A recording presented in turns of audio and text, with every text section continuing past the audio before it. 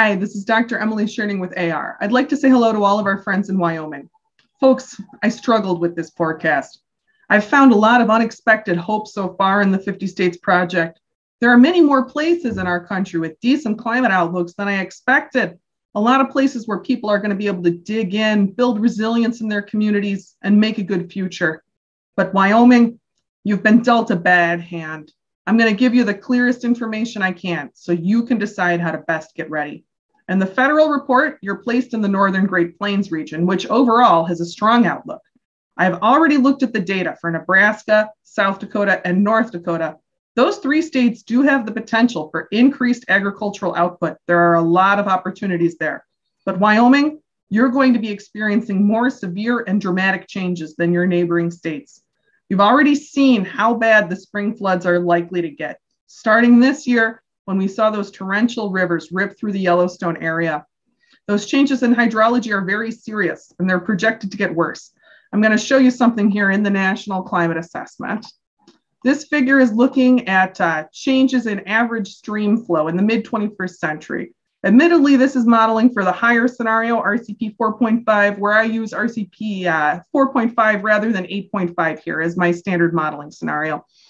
You can see here, without looking at anything else, that we've got the bottom end of the scale and the top end of the scale right next to each other.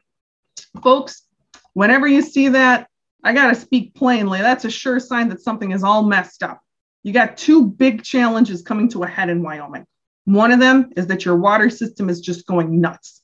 The other is that you're going to be dealing with temperature changes that are outside of our records or memory for this region. And those two things are going to influence each other. So we got to deal with them together. To figure this out, I think the best way to present it is to start with the winter and work forward through the projected year. Let's get ready. We're going to start with the plant hardiness zone map from the USDA. So this is looking at Wyoming based on historical data from 1980 to 2009. Cold winters in Wyoming. You've got zone 5 at the lower elevations, 4, 3, and then the rare 1, 2 spots, your highest mountains, your coldest winters. Let's look at RCP 4.5, our most likely future on our current technological pathway, lowered emissions future. You can look at mid-century here, and we see some changes. We keep those peaks, but we notice tremendous retreat of like the zone 4 and substantial zone 3 retreat as well. So there are going to be areas that will still hold snowpack, but they are smaller. And let's look at that transition again. So the contemporary data, we can see that we had zone 4 extending over into South Dakota.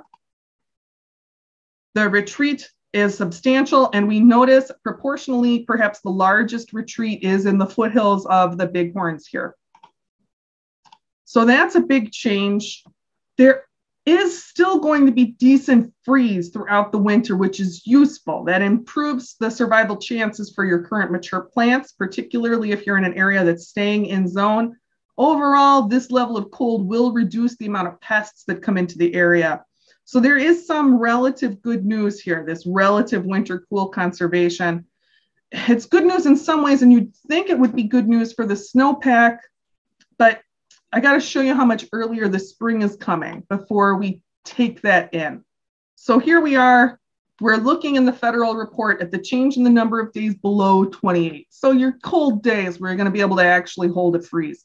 You can see that even in your lower emission scenario, a good scenario for much of the country, we see a lot of red here in Wyoming in the sort of the Tetons area particularly, indicating a loss of 40 to 45 days of freezing temperatures, a dramatically earlier spring. So that's pretty significant there. We got to pair it though with the precipitation trends as we start to envision what's going to happen to the snowpack. We know there's a smaller area that's going to get a really thick, cold snowpack, that we are going to have a shorter time to work with it. And we got to think about what's going to happen with the increased winter and spring precipitation trends by mid-century. We can look here at projected changes for winter precipitation. The cross-hatched areas are where it's statistically significant. For Wyoming, we're looking at substantially more winter precipitation, including in your mountainous areas, 10 to 15%. In this agricultural area, and maybe this will be good for you guys, we've got a 15+% increase in winter precipitation. I want to point out this is mid-21st century, but it is under the higher emissions model, 4.5. I'm continuing to show this for our forecast, where I try to focus on RCP 4.5 modeling because of recent research suggesting that temperate areas will see more dramatic changes in precipitation than previously thought. So winter precipitation, we're looking at 10 to 15%. Let's take a second and look over at spring precipitation. And there in the spring, we see crosshatching right over the mountains. So in a typical year, you're going to see 10 to 15% increase also in your spring precipitation. And we can see here that where we had a lot more winter precipitation in the southeast, you're going to get more spring precipitation in the northeast. A lot more rain falling over Wyoming under all of these models in the winter and spring. You're going to get a lot more precipitation, and there's going to be more of it falling as rain than snow by a lot. The snowpack is going to decline. The best case scenario that I've seen in an RCP 4.5 scenario where we do bring emissions down is showing a 25 to 40% drop in snowpack by the end of the century. So you're looking at maybe a 10 to 15% drop by mid-century. But you're not just looking at the declining snowpack in isolation. Those spring rains will melt the winter snowpack much faster than it used to melt. You know how it goes. The rain, it melts the snowpack. You got flash flood fast melting. There will be years where you get a great snowpack, but most of those years, it's not going to be like how a good snowpack year used to be, where you'd have good stream flow going well into the fall. In the future, a good snowpack is going to mean a really bad spring flood season. Idaho is looking at peak stream flows shifting from July to March, and they don't have as big an increase in spring precipitation as you do in Wyoming. So this is bad. But in Wyoming, you're also looking at significantly decreased summer precipitation in concert with more frequent and severe droughts from the summer going into the fall. Let's check out, just for a little second, the degree of summer precipitation decrease. You can see here that Wyoming, it's a 10 to 15% drop. It's not crosshatched, so we expect higher levels of variability. But a 5 to 10% drop, that's meaningful when those summer rains were already like a rare and precious thing, right? And this decrease in the summer precipitation is coming in the context of a very serious summer heat up. Let's check that out. We're going to go to the USDA heat zone map. This one, the colors on the map, again, relate to historical data from the 80s to 2009. The colors are how many days you see over 86. Wyoming traditionally has had a pretty cool summer. Most of the state sees less than a month over 86. Let's look at mid-century under the 4.5 scenario. The change is enormous.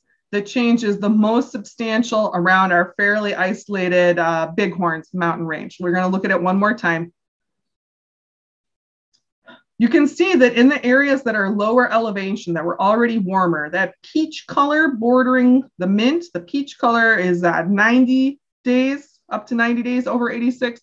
We can see that they're seeing less substantial change, more like additional month of heat up. But as we go back to the mid-century projections, the mid-elevation areas are seeing the most substantial change. They're going from blue, from 15 to 30 days over 86 to 45 to 90 days over 86. It is very serious. This is going to impact some forested areas. It is hard to see how a forested area that's going to be experiencing drought and this sort of unprecedented temperature is going to be able to survive. The good news that we see on this map is that Yellowstone and the Tetons and the high elevation Bighorns, as well as these mountains coming up, bordering the edge of Cheyenne, we have relatively good summer cool conservation, indicating the hope of preservation of some of those high elevation forests. You know, a lot of Wyoming is arid. I'm going to look at the map, just a Google map of terrain right now. Many of those areas where we see the summer conservation, such as down here in Medicine Bow Road, sorry, I forgot the name a minute ago. There's hope for those forests, right? There's hope for the high elevation here. There's hope for Yellowstone, for Tetons. When we look at what is green now that's going to get really hot, all of these areas that are sort of lining rivers are going to be in trouble. That's where we're going to have a real increase of wildfire danger, and on the lower elevation slopes of these mountains, like this area, potential for wildfire. I'm really sad to say that the most extreme change of an area that's already not too arid, an area that already has some green, some water around it, is right here in the Wind River Reservation. And we're going to look at another figure that really highlights that, because looking at just an increase in days over 86, that's, it's meaningful, but it doesn't let us know how many of them are going to be really hot. We're able, in this figure from the NCA, to look at the really hot days. And we can see that in Wyoming, again, a big bordering of contrasts. We're right up to the high elevation areas in the Bighorns, for example. You're going to be seeing about 30, 35 more days over 90 degrees. And those are in areas that were historically cool, that historically didn't hit over 86 even. It's a real tongue of heat. And right there is the biggest heat island of all, 40, 45 days over 90 degrees. It's going smack at Wind River. It's really sad news. Wyoming, this is a very serious heat up. These 2 to 3 month heat ups, they're not that common as I've looked across the nation. Wyoming is the 45th state I've looked at out of 50. So I've seen a fair amount of what's out there. This big summer heat up coming in the context of a summer drought, coming in the context of totally changed hydrology where you're not going to get normal stream flow in the summer. Those stream flows, they're going to be really reduced by summer because the snowpack is going to be gone early due to those prolonged extreme spring rains. There's no way around it. It's looking challenging. We got to have hope, though. We saw that many of the great forests in your state are in zones of relative summer and winter conservation. Got to have hope. There's potential for much of the national forest to be saved in Wyoming. Probably looking better for Yellowstone than the Tetons. Probably going to see some more tree line retreat occurring in the Bighorns. Only the high elevation will be okay. Medicine Wheel in the Bighorns, it's very hard for me to predict if it's going to make it in or outside of the safety zone. It's right in the balance. So we have to hope for a Medicine Wheel. There's one more concern I want to make sure that we address. On top of all of the heat and water stuff, Wyoming already has about the most extreme weather in America. Y'all are near the top of the charts for hail. That's likely to get even more extreme as we move through the century. The weather in Wyoming is likely to become quite life-threatening. And I say this as someone who spends a fair amount of time under hurricane watch each year. We get some ice storms. I'm not saying life-threatening weather in the context of someone from a pleasant climate who's afraid of thunder. Wyoming weather trends are very severe. You have two big systems building in this nation. There's the big drought zone that's forming up over the Southwest, and there's this big wet heat up coming out of the Gulf. It's crashing through the heartland. Wyoming is where they're going to hit. The storms are going to be unprecedented and frequent. Let's take a minute. What's the good news here? There is some good news. There are some opportunities. You're over an aquifer that has a decent recharge rate. So the more of the spring precipitation you can get into the aquifer, the better situation you're in for irrigation. Sustainable irrigation from groundwater is going to be a big part of Wyoming's future and the future of the Northern Great Plains in general. It's clear even from cruising around on Google Maps that irrigation aquifer is a booming business in Wyoming today. There's also some good news for heritage, tourism, and recreation, and that Yellowstone National Park is in one of the more temperature-conserved areas of the state. In other mountain areas, under a reduced emissions scenario, that RCP 4.5 scenario, you could be looking at only small declines in the cross-country ski season at mid-century. Could be less than a 20% decline in the length of the season. If you can keep 4/5 of the ski season, that's enough to keep those recreation and tourism industries afloat. And it's not as good as up by Yellowstone, but the conservation isn't terrible in the Tetons. There are high elevation parts of the Bighorns where you'll also probably have decent forest conservation. Those are all important areas for culture, tourism, and recreation. There's some realistic hope for all of them. Here's the big picture. In Wyoming, you're looking at a yearly pattern that is very different, with milder, wetter winters, earlier, wetter springs, and big floods. Longer, hotter summers with droughts going into the fall. And your stream flows will be very different, probably peaking around March, like we saw in Idaho, instead of in the summer. But the flooding here in Wyoming looks to be worse than anywhere, worse than Idaho, worse than, say, Utah, in part because of those big increases in spring rain in the much earlier spring thaw. Remember, could be 45 days under the best case scenario, additional days above freezing in the mountains. On top of that, we got to throw in some seriously terrifying storms and a major lack of federal data and federal resources. There are big holes in the data for Wyoming, very striking holes in both the historical and the contemporary data. If you want to dig in here, you're going to have to be incredibly tough. I know plenty of you in Wyoming already are, but I have to tell you straight, this is a forecast where for many parts of the state, I would probably try to get my family out. If you want to live in a mountain environment that's going to stay more like Wyoming is today, get west into Idaho. Your nearby ranges in Idaho and in Utah, they're looking at much less extreme changes in hydrology. They're still changing, but it's not going to be as wild as what you'll see in Wyoming. If you're open to relocating within the region and you're not as much like a heart in the mountains type person, head east and north. The changes will all be much more moderate towards the eastern edge of Wyoming. They keep improving as you get into the Dakotas. The Dakotas have a very good outlook. Eastern Montana has a lot of potential too. Myself, I'd go with North Dakota. Cool summers, well-monitored aquifers. You can still get some good land values there too, that's for sure. I want to say again, I'm sorry I can't offer more hope here. All I can do is give you a reasonable and honest assessment of the data, which suggests many parts of Wyoming are going to hit transformational, life-threatening tipping points. I don't say that a lot. I mean, check out the Florida video. It's not as bad as people want to say, and we see nightmare scenarios of Florida all the time in the news. But who talks about Wyoming? I did not realize the degree to which Wyoming is like the nexus of the climate disaster in the US. It's very serious. All of the neighboring states have better outlooks than Wyoming. A bunch of cards are falling just wrong here, stacking up, influencing each other. Those spring floods are going to be apocalyptic. You will not want to be by the new canyons that are going to be carved out here at the heart of our country. Do your research. There's still time to get ready.